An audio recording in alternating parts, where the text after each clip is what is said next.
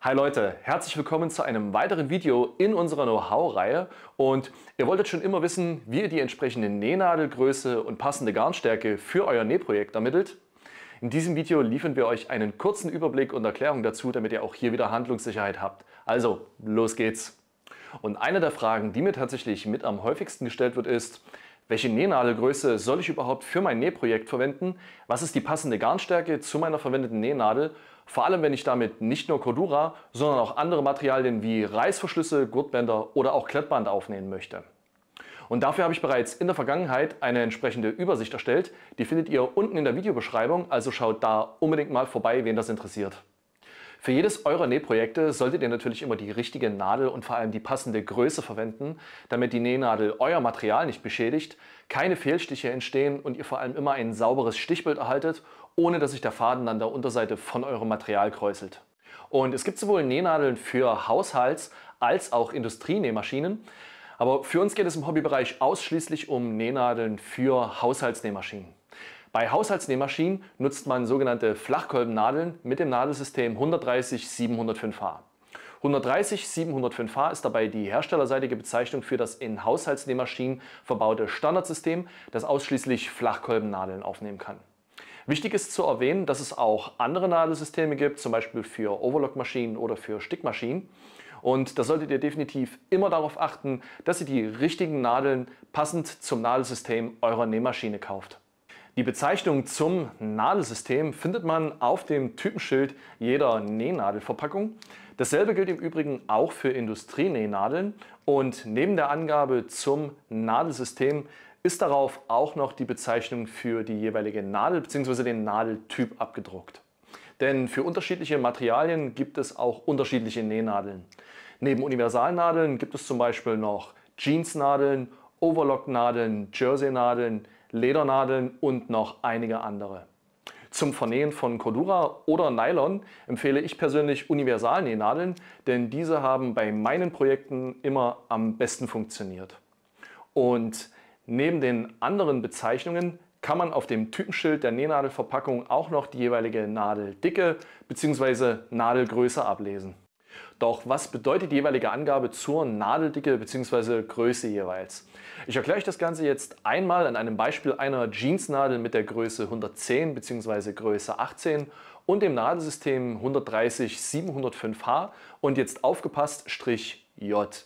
Das J steht an dieser Stelle für Jeans und nach dem Bindestrich findet ihr den jeweiligen Anfangsbuchstaben von eurer Nähnadelbezeichnung. Also in diesem Fall für Jeans oder auch L wie für Leder. Die vordere Ziffer, also die 110, ist einfach eine metrische Größenangabe und steht dabei für eine Nadeldicke von 1,1 mm. Eine Nadel mit der Größe 100 hat eine Nadeldicke von 1,0 mm und eine Nadel der Größe 90 eine Dicke von 0,9 mm. Nur damit ihr eine ungefähre Vorstellung habt, was sich überhaupt dahinter verbirgt. Und die Zahl nach dem Bindestrich, also die 18, ist ganz einfach eine asiatische Größenangabe. Kleiner Merksatz dazu, also je kleiner die Ziffer ist, desto dünner ist eure Nähnadel und je dünner euer Stoff ist, desto dünner sollte natürlich eure Nähnadel sein, damit keine hässlichen Löcher an der Einstichstelle entstehen und eure Nähnadel den Stoff nicht unnötig beschädigt. Und Nähnadeln der Firma SCHMETZ besitzen zusätzlich neben der auf dem Kolben aufgedruckten Dicke bzw. Größe auch nochmal eine Farbcodierung.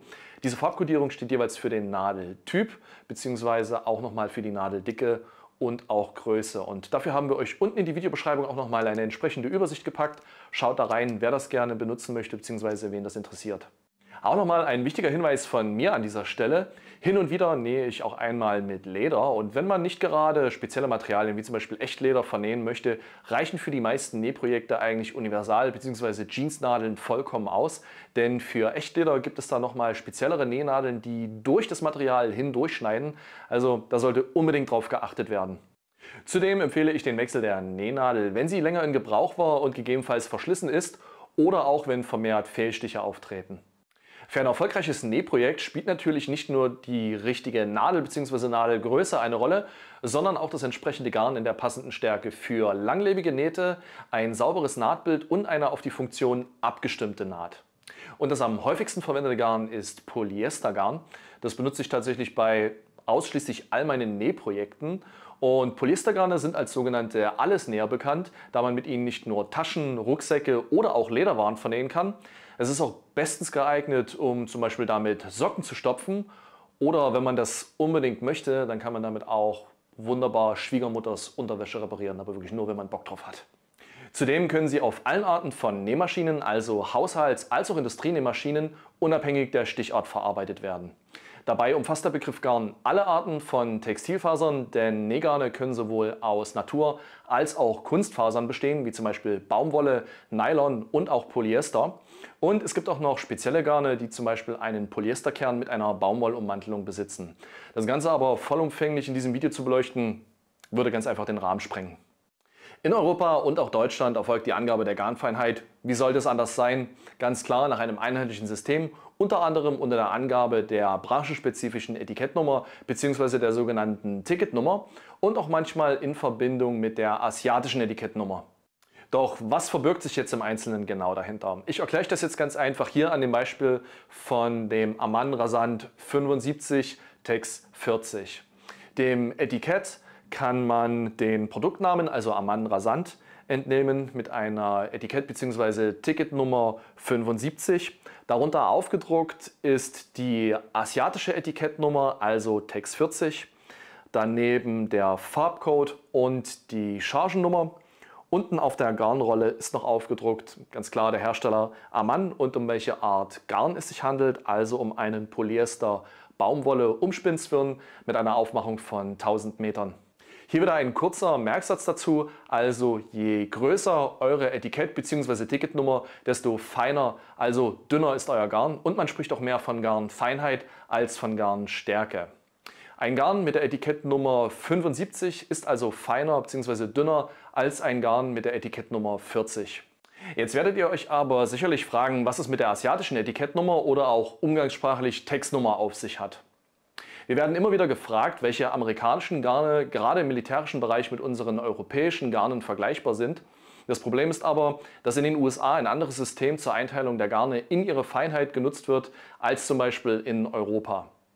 Kleines Beispiel dafür: Ein Garn mit der Etikettnummer 40 Tex 70 ist vergleichbar mit einem amerikanischen Garn der Größe 69 Tex 70. Und der einzige Parameter, der dabei eine Vergleichbarkeit schafft, ist die asiatische Etikettnummer bzw. Textnummer, also in diesem Fall Tex 70. Das mag jetzt für den einen oder anderen nach sehr viel Input klingen, ich wollte euch das Thema aber so ausführlich wie möglich erklären. Warum?